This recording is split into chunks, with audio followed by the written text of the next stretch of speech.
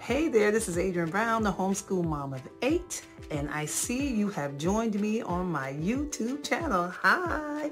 I am going to be talking about how I plan to homeschool this year and the things that I plan to do and the things I am not going to do.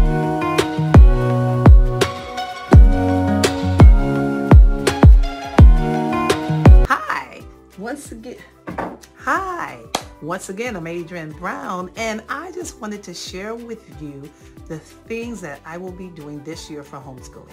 You know, last year we had a good year, but it was still sort of, I don't know, it just was still kind of off, even from COVID, you know. Ever since COVID, my homeschooling have been sort of off. And what I mean by that, I was so... Prior to 2020, I was so used to getting in my car, traveling here, going there, doing this team, doing that class, and I love that. That was our routine. Something that I just grasped and accepted as that was my mission. My kids had to go to a class. I know I had to drive them there. If they had sports, I knew that I had to drive them there. But after COVID, the years, you know, where we didn't have to go anywhere, that all kind of got jumbled up and crazy. And then so that meant that the last school year, I still was not doing everything. It was kind of weird. But this year, 2022, I do plan to start doing outside classes again. I mean, we did a few in 21, but not as many as I was used to. But this year, I will reschedule our days, and we will have at least 1 week out to where we will go and do classes. Now, I'm not saying go out and try to do everything under the sun. No, I'm not for that. When I say I'm doing outside stuff and classes, I always try to look for things that will benefit everybody in the family. What I mean by that is, if I said we do a co-op, everyone is going to take a class, or they just won't take a class. But I'm not running all over town trying to get this person here at 1 o'clock, get that person there at 2 o'clock, and get that person there at 3. That's not happening. I'm going to find an activity, a co-op, a sport, something that all of my children can enjoy while we're there. And if that is not the case, and it's only like my oldest daughter is college. She's taking some college courses, so my younger kids can't really participate. So what I plan to do is, when she's doing her course, they will go with me, and that will be the time that I will work on my physical education, on my self-care. We will walk or do something, or if they're not with me, I'll take my work and I'll work while I'm waiting for her. So it has to be beneficial to just more than one person, any activity that we do. If we serve in our church, it has to be something that all of us can help with. I'm not running all over the place. That's just a recipe for being stressed and going out of your mind. When you try to do everything for everybody, you just can't do it. And I tell you one thing, I've always lived by this. Have the ability and the courage to say no to certain things. That is one thing I learned early on. A lot of people believe that just because you're home and you're homeschooled, that you're free to do everything or anything.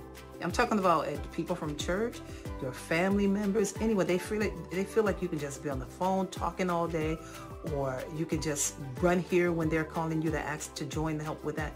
But you can't, because your obligation is to your homeschool and to your children. So grasp onto the courage and the ability and the power to say no. Don't forget that. And the next thing I learned I am going to do for the coming up school year is I'm going to focus more on me. Now, I have been homeschooling for 26 years. I have 8 children. 4 of them are college have gone on, they graduated from my homeschool and have gone on off to college. 3 are finished with college, and I have 3 more here that I am still presently homeschooling. But when I was homeschooling the older ones, I didn't really do too much to work on my goals and my aspirations. But this time around, I am going to do that because I feel because I have made that choice, I feel I am more fulfilled. I am less stressed. I feel like I'm doing something for me.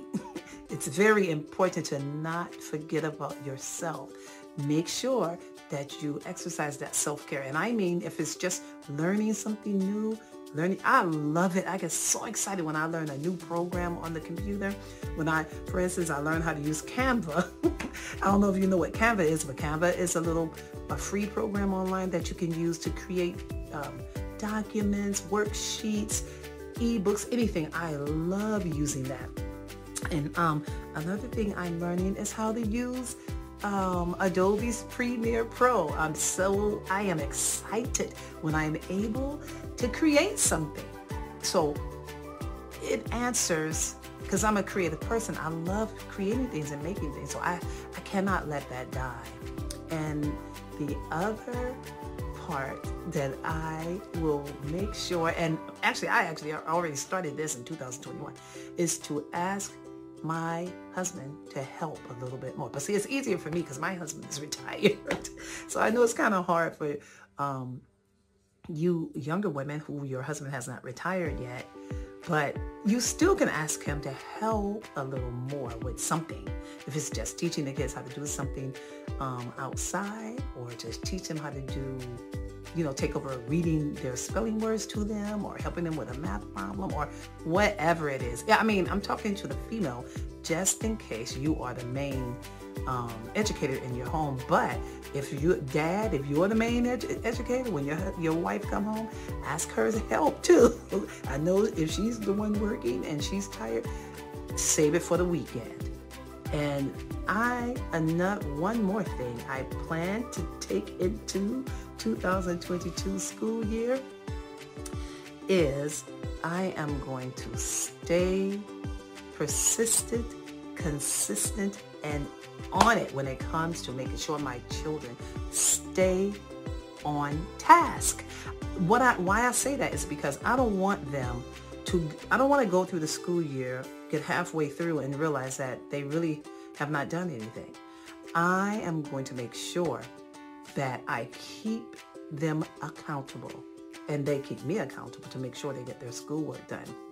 Ladies, I don't know if you know people like this, but I have met people who just allow their kids to just sort of govern themselves and they're not really even doing their schoolwork.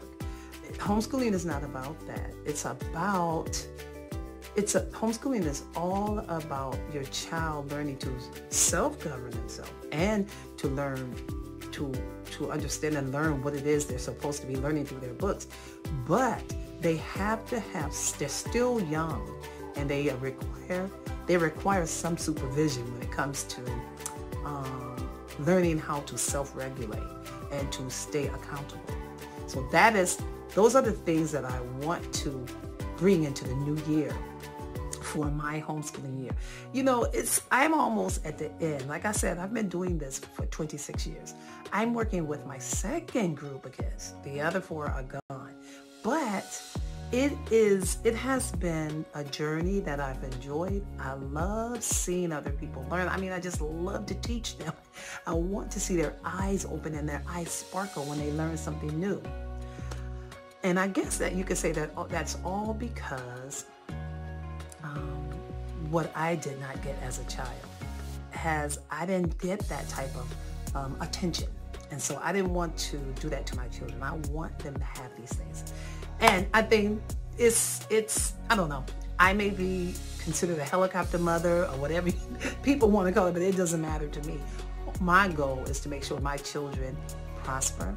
I want them to know God, and I want them to do well. I want them to be well-rounded citizens, and I want them to be happy. in their lives and to feel good about who they are. I want them to love the skin that they're in. So those are my new goals for the 2022 school year. My name is Adrienne Brown. I'm the homeschool mom of 8, and if I can help you in any way, contact me.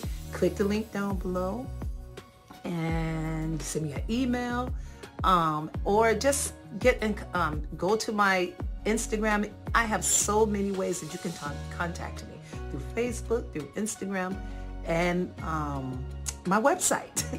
And I have a course that I have created for the new homeschooler. If you need help with the little ones, if you're just starting off, I have a course. Click the link in my bio or down below. Click the link down below. I keep saying bio because I'm thinking Instagram. Anyway,